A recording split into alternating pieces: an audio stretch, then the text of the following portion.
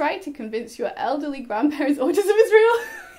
We are responding to some more memes selected by the husband. Shall we go? Let's go. This one is posted by Autistic Joy, and it says, I don't know what it is about sitting in chairs and having both feet on the floor, but it's so uncomfortable and awful, and I'll never willingly do it if there's literally any other option. Yes. Yes. My husband is actually quite similar. He probably relates to this as well. I don't know what it is. Yeah, like I pretty much always have my legs up on the chair in all sorts of weird positions and angles and sit in ways that most people would be like, is that not really uncomfortable? And both me and my husband are quite short, so it kind of can work for us. I can get away with it. Like, it must be really hard to be a tall person and to hate having your feet on the floor. Like, where do you put yourself? I don't know what it is. Is it just because it's cozy and comforting, or is it a like proprioception thing, which is one of your senses, and it's like your body's own awareness of itself in space? Does it just feel like my legs are too far away? I need them closer, nice and safe with my torso. Neurodivergent people tend to move in packs like poorly emotionally regulated wolves. So if all of your friends have ADHD, I have some news for you. Yes, it is true. Around the time that I was getting my diagnosis, there was definitely some discussion with people from the past who were slightly ahead on their journey, and they were like, oh yeah, you say you're autistic, my other friends just said they're autistic too. Haha. If you just think about your school and you think about the people who are kind of on the periphery, you know, the little misfits group, watch them. Not necessarily, but they're very well could be. I really like my little misfit friendship groups that I had in the past. Doesn't mean I was always like good at maintaining it, and that's the problem, because often even when I was good at maintaining it and I was good at responding to messages and I did try my best, the other person could be a bit crap, and it's just like a two-way. Can be a problem. But it's like that whole The Great Gatsby quote about it's okay to be a bad driver unless you meet another bad driver, and it's like two people sometimes who are not always the most friendshipy people. It can be a little bit tricky, but also you can have really great connections, and it just becomes okay if you don't reply straight away, and I don't know, I like that. Why do I need to be glued to my phone every second of the day? I'm an adult who has things to do. You know, do you feel me? Unfortunately, I cannot give you directions around the city I've lived in my entire life. Yes! Aside from the centre area, I don't know where I'm going. No.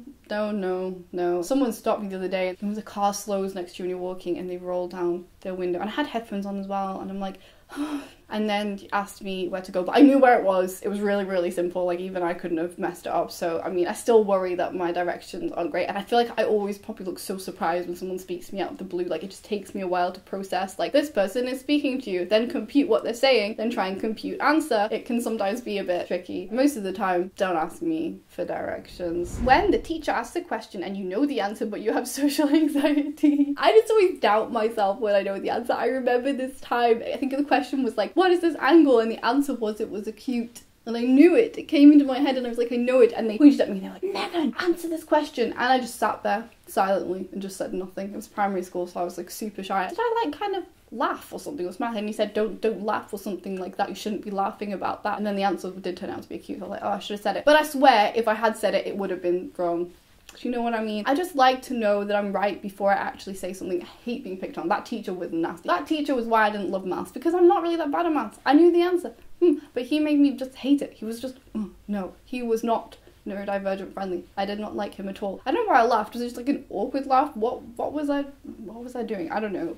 Weird, awkward. Reminded that ADHD, autism, and other neurodivergencies are generally genetic. So if your parents are telling you your symptoms are just something that everyone does, there may be a reason for that. Neurodivergency being genetic also makes it much harder to recognize your own neurodivergent traits, because you're regularly surrounded by family members who act the same as you do, so you don't think it's anything out of the ordinary. You don't question what you've always known. Okay, so I'm a little bit weird because neither of my parents is autistic. I'm not gonna say either of them are neurotypical. I take after other members of my family. I feel like it's pretty clear which members of the family I take after. Even before I knew what autism was, I was like, oh, I'm like them.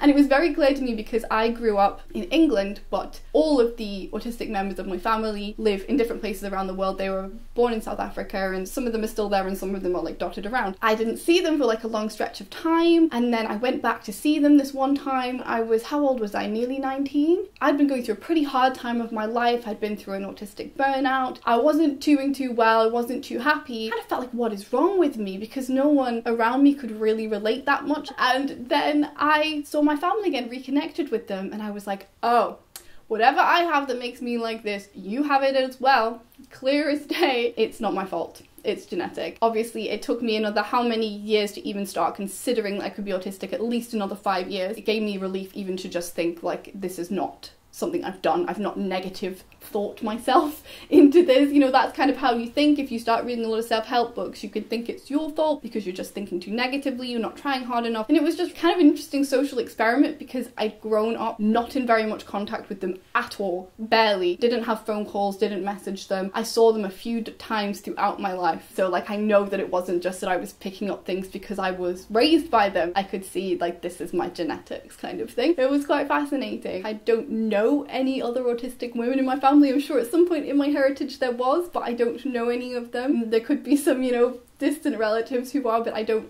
know them. And I think it was always a thing that they were just being men, but like, I do all the things that they do and I'm not a man, so I can see like, no, it's not a masculine feminine issue, it's an autism thing for sure, because it was just like, they're just grumpy men. That was what everyone has got away with in my family, being grumpy, antisocial men, and then I come along and have to mask like hell in order to survive.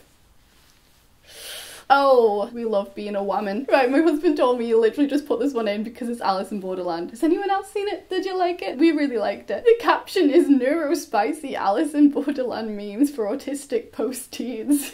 Welcome to the final stage. Was I trying to do the voice? Why was I speaking like that? The win conditions are, try to convince your elderly grandparents autism is real. That links into what I was just saying. Oh yeah, I was gonna say, based on the previous meme, I have actually had one family member be quite receptive and open to talking to me about it and quite interested, which is quite nice. They have been told by somebody else who has an autistic child that they think they might be autistic. So it's like, yeah, they've had it more than one time. That's been nice. It's nice to be able to talk to someone and connect. And it's just nice to see other people who are like you. It's validating, like yeah, it's not my fault that I'm like this. I have a brain and it does stuff a certain way and it's all good.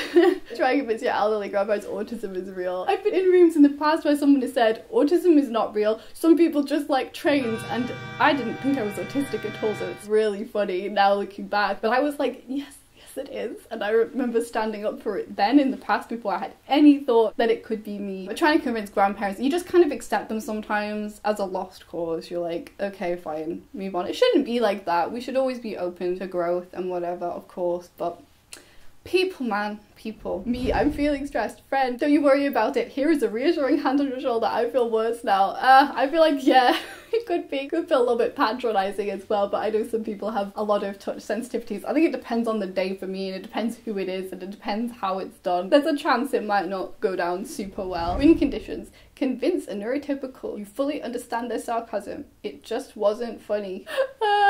Yeah, I mean, I'm good with sarcasm. She says, I think I'm good with sarcasm. I'm quite a sarcastic person. Sometimes I like respond to what someone said as if they meant it literally, but I'm kind of like continuing the joke, and sometimes people think that you don't get it. Maybe. Ah, yes, I've heard of this autism. Apparently there's an autism here in these fine woods. That's when you're first thinking you might be neurodivergent. Perhaps there's an autism here in this fine house. Maybe it's me. Unwanted social interaction. Win conditions. Avoid the extrovert with no awareness of their speaking volume. Oh, I feel bad because I know sometimes extroverted people do also feel insecure and feel like they're talking too much, and sometimes they may have ADHD and they may have got into trouble sometimes for talking too much, and they may be very aware that sometimes, you know, they speak without thinking and, you know, things like that. I don't know, some people really do drain your energy, I must say. There are certain people where just, oh, I feel like I need a week to recover. I'm in your presence for one day, and some people I feel like you can still hear their voice reverberating around your head when you lie down in bed at night, like those kind of interactions. That's tricky. But at the same time, there are a lot of extroverted people who I really like. Sometimes it can be lovely, like someone can really carry the conversation, you can ask them questions, they just talk about themselves, you know, they're charismatic, they're nice to listen to. I don't necessarily always mind, you know, being around extroverted people. I wouldn't marry one, probably. The final game, idle scrolling, win conditions. Swipe 9 times on these spicy memes, like, share for permanent residency. I don't want permanent residency. I want to go home. But is it really home? And then the cards blow off the table and it... If you like this meme reaction video, I have more of them. I'll leave a couple of them on screen. Sometimes my husband picks ones that I have to try not to be offended about.